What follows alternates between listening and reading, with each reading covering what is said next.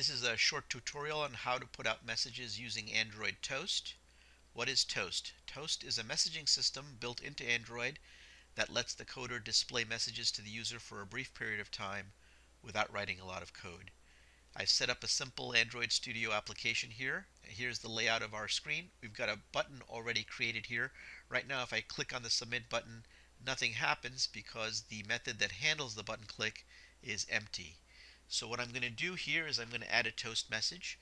You can see here that the toast has already been imported, but I don't need to have this here. The Android Studio system will automatically import the toast for me, and we'll see that in a minute here.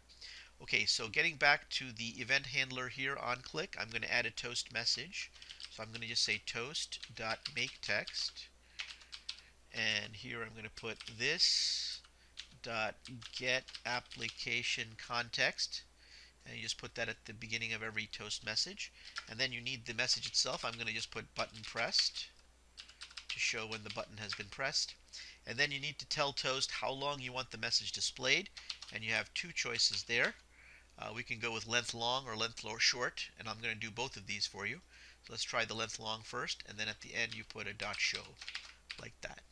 Okay, and now I'm just going to compile and run this. Let's see what happens.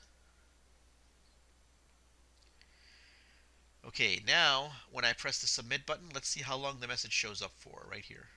1001, 1002, 1003, 1004. So about 4 seconds the message shows up.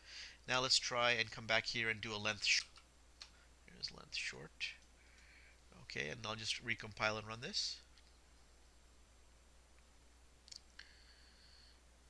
Okay, 1001, 1002, 1003. So a little bit shorter, about 2 seconds there instead of the 4.